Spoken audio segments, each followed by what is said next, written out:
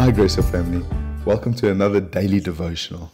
As you know, we are at the end of our series on the book of Jonah, but what an amazing series it was. Today, I'm speaking about you are important.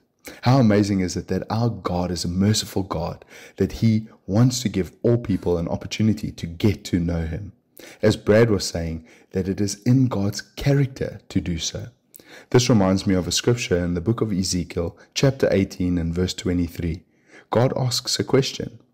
He says, "Do I take pleasure in the death of the wicked?" And then in the New Living Translation, God answers his question. "Of course not," he says. "I want them to turn from their wicked ways and live." That's the point. You are important to God.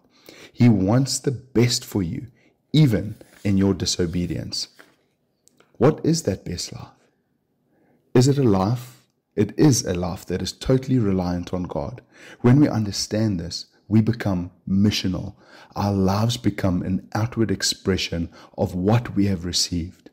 We don't hide our light under a bushel, but we are like the lighthouse on the hill, and we shout from the rooftops this amazing gospel or the good news. Our mindset becomes missional. Our convinced mind becomes convicted in our heart.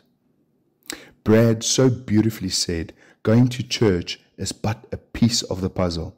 I pray that God convicts your heart and that we learn from Jonah how to properly react to our God. May God richly bless you. Bye for now.